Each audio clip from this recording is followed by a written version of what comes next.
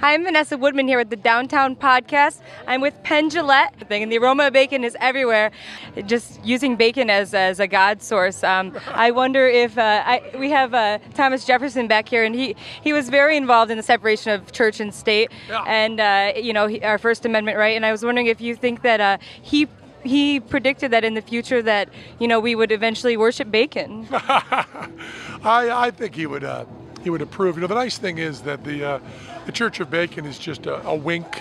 It's just it's a joke, but underneath it, there's something very serious, which is normalizing atheists. It's been a long time we've been outcast in this country. Not in the world really very badly, but in this country. One of the things that the community wasn't allowed to do was marry couples because they weren't a church.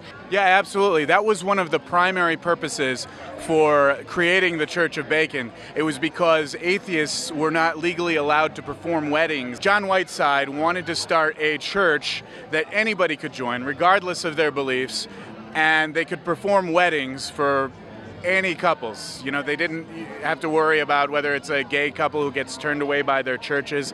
It can just be anybody. Do you think there's a chance that our currency could change from "In God We Trust" to "In Bacon We Trust"? I don't think there's a chance of that right now, but I think "God We Trust" was only added in 55. Most of the history of this country has not been as theocratic as the one we have now. I think we're going back the right way. Do you think that in the upcoming election, do you think we're headed the right way? Do you think there's a chance that we? There's no one that I like.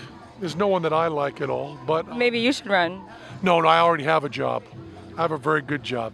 And atheists are people too, and that's important. Yes, we are. Thanks so much. Yeah. Nice talking with you. Thank you. Thank you. So it was a beautiful event, and they're bringing beautiful people together for a good cause. Just want to give a special shout out to our very own DJ Lenny. Yeah, they worship bacon, but who are we to judge?